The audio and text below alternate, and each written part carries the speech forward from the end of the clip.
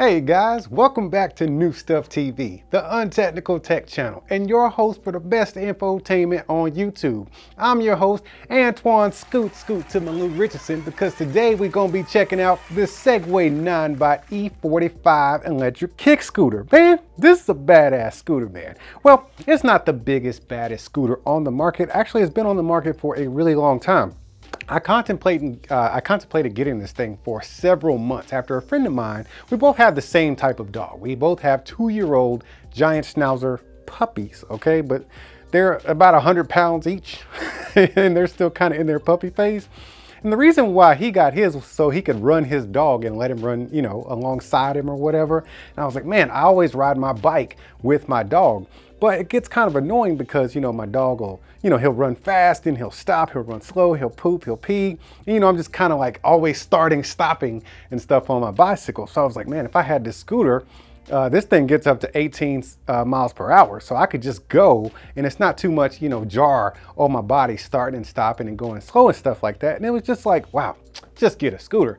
But the thing that deterred me was the price, because at the time around February 2022, this thing was about, I want to say $7.99, $8.99 on Amazon.com and I think on the Segway website.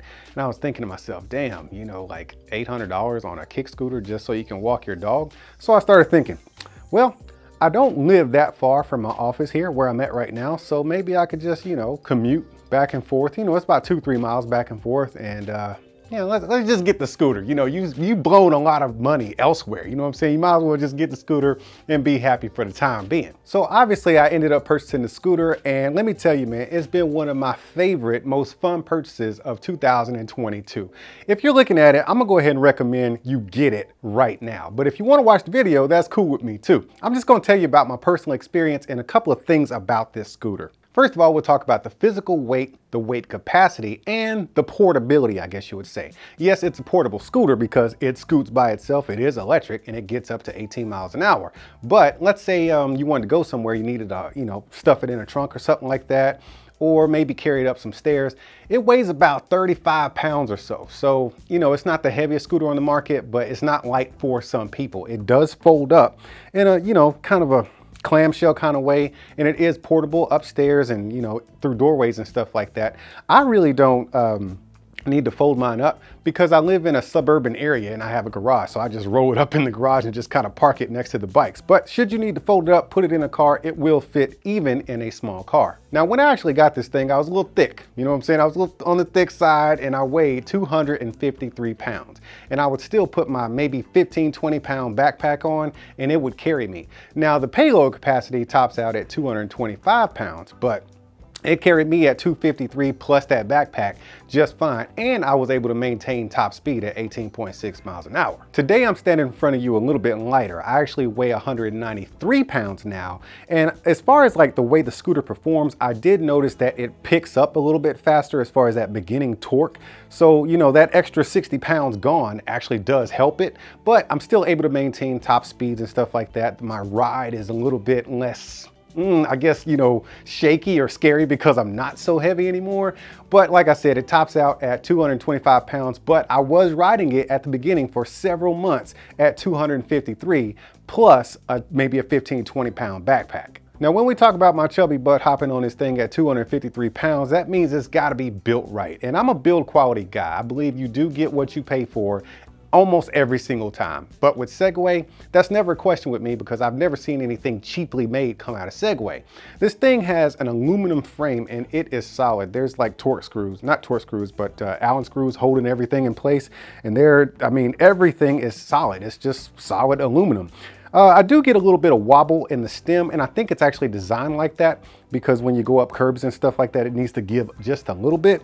There is no suspension, so you will feel every, like, you know, the sidewalk, you know how it's sectioned off in the sections, you will feel every one of those ka-dum, ka-dum, ka-dum. And if you run over little bumpy, you know, spots in the road or whatever, you're gonna feel all that. So if you're looking for a suspension and a nice smooth ride, you're not getting it here because there is no suspension. But as far as build materials, top notch. As far as build quality, it's put together really, really well. Now, being that it's a commuter scooter, you gotta have some type of weather resistance because every day is not a sunny day. It's got an IPX4 rating. That means it's gonna be splash proof. So don't be submerging this thing and trying to ride underwater to your knees or nothing like that. But in case it rains, you will get to and from A and B with no problems, even in heavy rain, because it is splash proof. Now, I did mention going down bumpy and rough streets. Now, while you're doing that, you might encounter something like a nail, a screw, some kind of metal shard, or some glass. So don't worry about, getting punctures and getting a flat. These things don't go flat. They're not run flats. They're just like these 9-inch tires that just pretty much all rubber. So they're puncture resistant. So I haven't gotten any, nails or anything in my tires that I've seen or heard, but it's just gonna bounce right out of there, or you can just pull it out because it is puncture proof, or puncture resistant, I should say. Now that actually brings me to the ride and ride quality. Being that it is a lightweight scooter at 35 pounds, I still consider that lightweight. And it is a small frame scooter, meaning it's just, it's just a pole and then a deck, just a platform, right? With 2 wheels attached to it. It's a very simplistic looking scooter. So it is lightweight. So being that it's so lightweight, the amount of ride quality you get, it still feels very stable, even at the top speed at 18 miles an hour. I didn't feel like I was gonna wobble apart or fall off of this thing at any point. And that takes me to braking, because the brakes actually, it's a thumb brake up here, right? You got a thumb throttle and a thumb brake. I'll talk about the brake first. On the thumb brake, it actually controls the front wheel, so it slows that down. It's not like a skirt, it doesn't, skid out or anything, but it does slow it down nice and quickly to where you don't fly forward or flip forward. When you're going at that top speed, I like to dip down a little bit just in case, bro. If anybody's ever been on a nice, BMX or a mountain bike, you hit that brake, that front brake real hard, you know what I'm talking about. You gotta kind of scoot back or, dip down a little bit so you don't flip. I still do that as a precaution.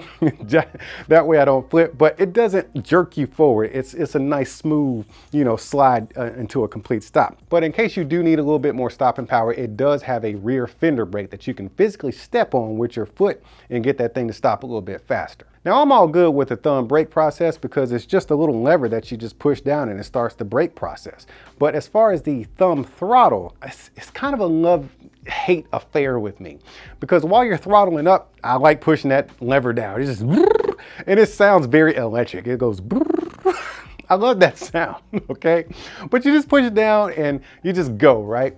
But because it's a thumb throttle, you have to kind of, lock your thumb tip on the stagnant part of the handlebar and just kind of rock your thumb down to get low speeds, because if you have it, there's 3 different speed modes, which we'll get into, which is eco, and then you have normal, then you have sport. I keep mine in sport because I need that extra torque and I want the top speed all the time.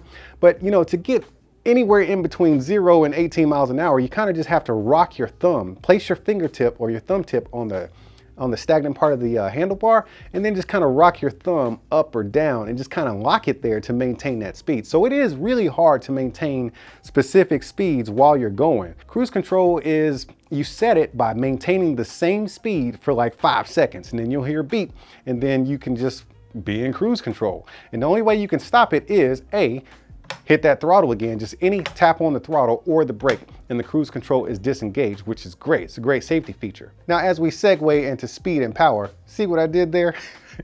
But as we get into that, hey man, the speed and power is there for you, provided you're not trying to race cars and stuff. 18.6 miles an hour is the top speed.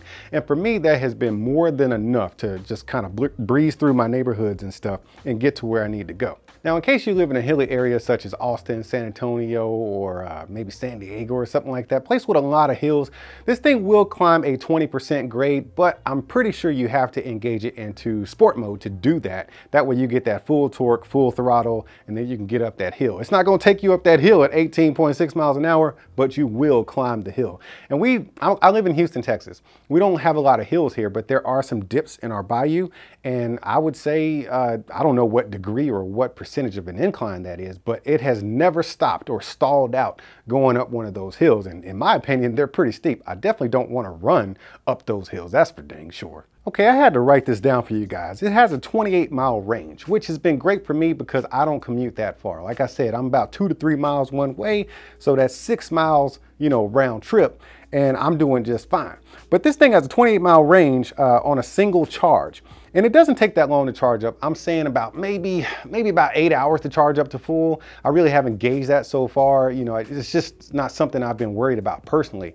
I'll just wait till the battery bar gets down to maybe the one little bar or it's blinking. I'll take it home, kind of charge it overnight. I do feel safe charging it overnight because it actually stops charging.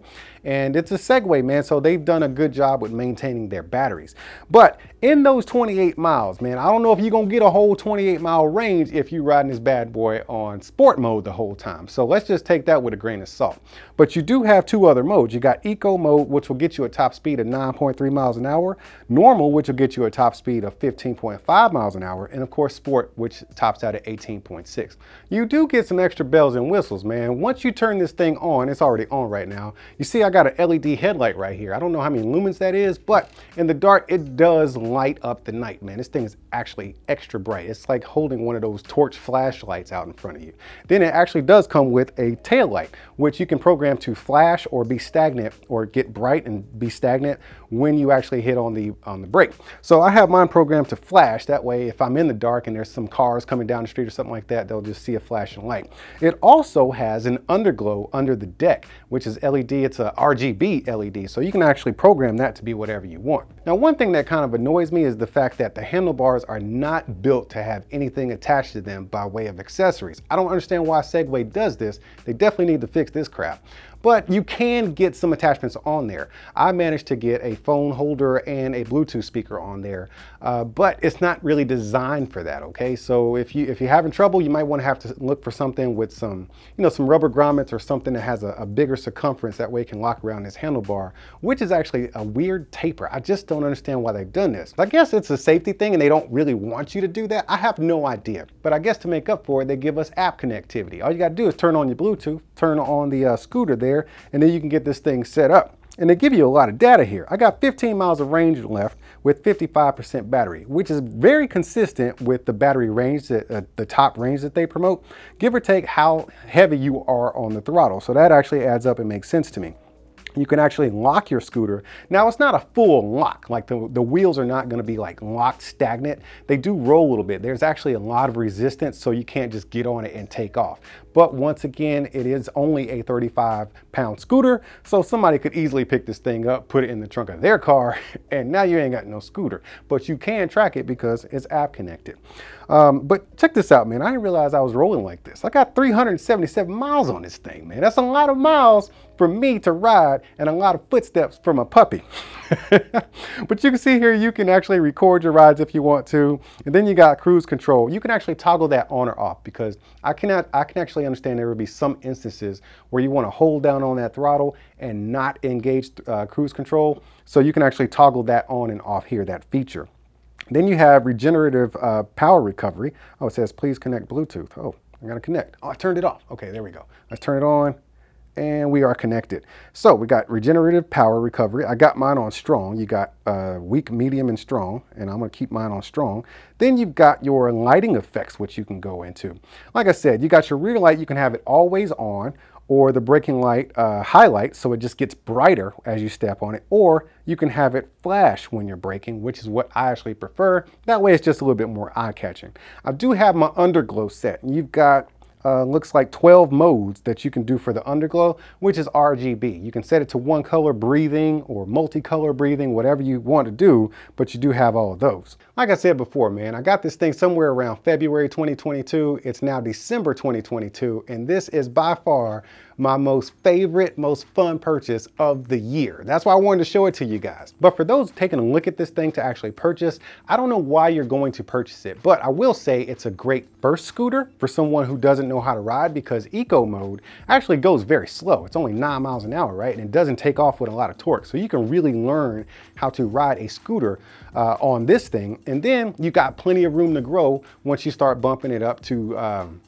normal mode and sport mode, and then you have plenty. Okay, so like I said, going 18 miles an hour top speed, even at the weight of 253 pounds plus a backpack, I was able to achieve that. So it's a great commuter scooter as well for people who just going back and forth to work or running to the store, whatever you're doing on your scooter, you know what I'm saying? But as you grow and get used to this thing, you might find yourself wanting maybe a little bit more speed, or the thing that I want is a suspension, because like I said, you do feel every single thing in the road as you're going, because it doesn't have a suspension and these tires are not necessarily soft. So I don't know, maybe the next version of this thing could have maybe a low-end suspension, because you don't really get a suspension on Segway scooters until you get up into the pricey range, which is where I'm going to next, man. I love this scooter.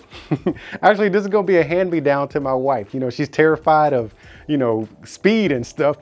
But she does want to scoot around with me when we go out at night and walk the dog, or, you know, just have some fun. So I'm gonna give this one to her, and I have recently purchased the Segway GT1 Super Scooter. So that video is coming up next in the near couple of weeks to months. It actually is gonna be delivered tomorrow. I'm so freaking excited. Either way, I'm no expert on this kind of stuff, but what I do know is the Segway Ninebot E45 has seriously been my favorite, most fun and exciting purchase of 2022. I actually bought it for one reason, ended up using it for multiple reasons, and I love it. As a matter of fact, I've become a scooterer at this point. I bought this thing to walk my dog with, and now here I am purchasing the next, you know, the next big thing. Is not the next big thing. It is the biggest thing, which is the Segway GT1. I cannot wait. I gotta stop talking about that thing because this is about the E45.